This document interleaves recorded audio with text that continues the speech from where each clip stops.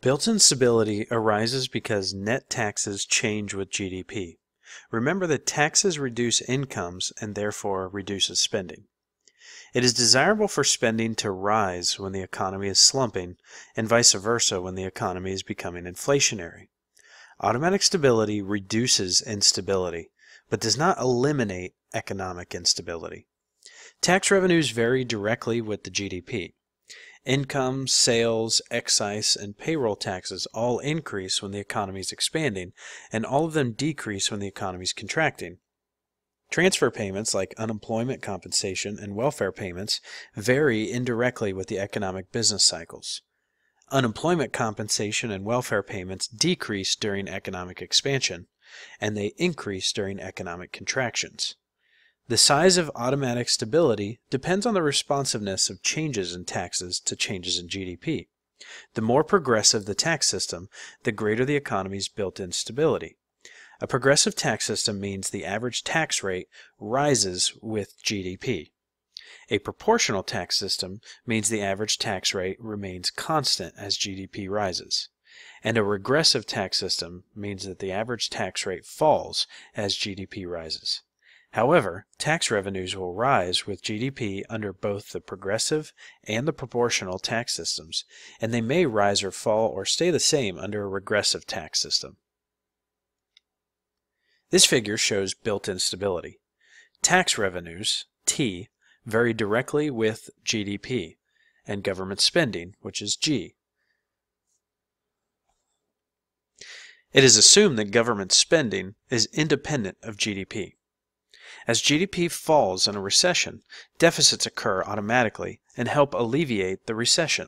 As GDP rises during an expansion, surpluses occur automatically and help offset possible inflation. Another name for the cyclically adjusted budget is the full employment budget. The cyclically adjusted budget measures what the federal budget deficit or surplus would be with existing taxes and government spending if the economy is at full employment. Fiscal policy is neutral when the tax revenues equal government expenditures after adjusting for the reduction in revenues from a recession. The cyclically adjusted budget deficit is zero in year 1 and year 2. Fiscal policy is expansionary when the cyclically adjusted budget deficit is zero 1 year and there's a deficit the next. Fiscal policy is contractionary when the cyclically adjusted budget deficit is zero year 1 and is followed by a cyclically adjusted budget surplus the next year. This figure shows the cyclically adjusted deficits in the graph. The cyclically adjusted deficit is zero at the full employment output GDP 1, but it is also zero at the recessionary output GDP 2 because the $500 billion of government expenditures at GDP 2 equals the $500 billion of tax revenues that would be forthcoming at the full employment GDP 1. There has been no change in fiscal policy. This figure shows cyclically adjusted deficits. Discretionary fiscal policy, as reflected in the downward shift of the tax line from T1 to T2, has increased the cyclically adjusted budget deficit from zero in year 3 before the tax cut to $25 billion in year 4 after the tax cut. This is found by comparing the $500 billion of government spending in year 4 with the $475 billion of taxes that would accrue at the full employment GDP 3. Such a rise in the cyclically adjusted budget deficit as a percentage of potential GDP identifies an expansionary fiscal policy. Recognition lag is the elapsed time between the beginning of a recession or inflation and awareness of this occurrence. Administrative lag is the difficulty in changing policy once the problem has been recognized. Operational lag is the time elapsed between the change in policy and its impact on the economy.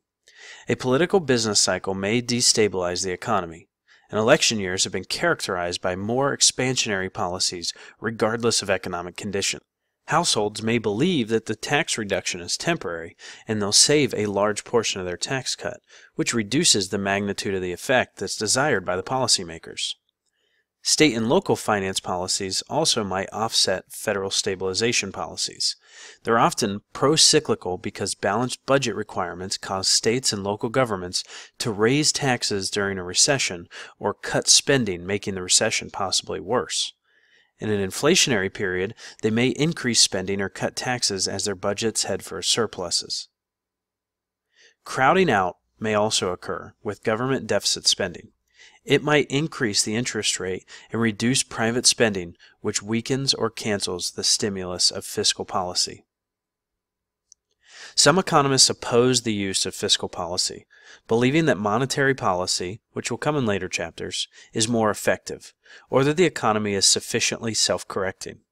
Most economists support the use of fiscal policy to help push the economy in a desired direction, and the use of monetary policy for more fine-tuning. Economists agree that the potential impacts, positive and negative, of fiscal policy on long-term productivity growth should be evaluated and considered in the decision-making process, along with the short-run cyclical effects.